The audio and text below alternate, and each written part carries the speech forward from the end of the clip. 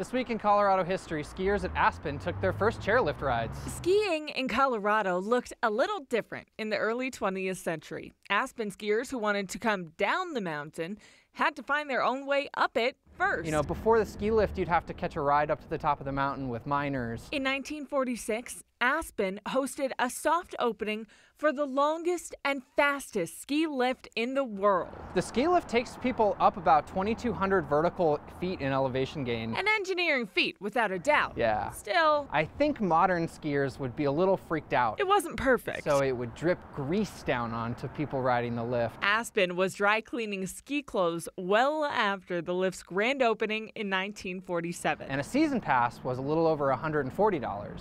And in today's money, that ski lift pass translates to about $1,600. So skiing has never been cheap in Colorado. But the ski lift did help democratize it. Skiing is now essential to the economy and identity of the state. And it really made Colorado's culture.